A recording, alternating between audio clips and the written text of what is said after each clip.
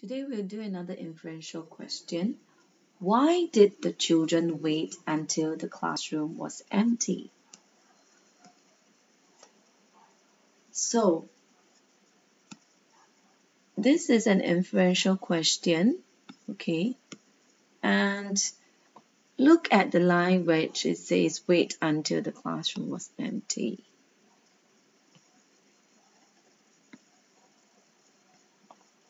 Why? Why did the 5 children wait until the classroom was empty? They did not want their classmates to know something. Know what?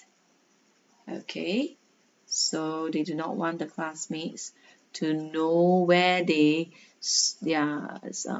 secret hiding place. They do not want their classmates to know where they stored their sweets and other small treasures under the floorboard, right? So, how would you structure your answer? Can you try writing that now?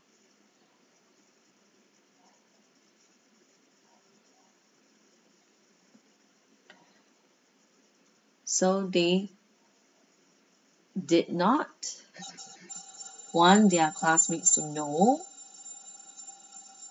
their secret hiding place or where they had stored their sweets and other treasures under the loose board. So you cannot say that the secret hiding place would not be a secret anymore. That would not be accepted. Or they want to keep it a secret. That would also not be accepted. Because you need to tell me explicitly why they want to wait until the classroom was empty. Okay, so this is the question for why, the answer to why would the 5 children wait until the classroom was empty.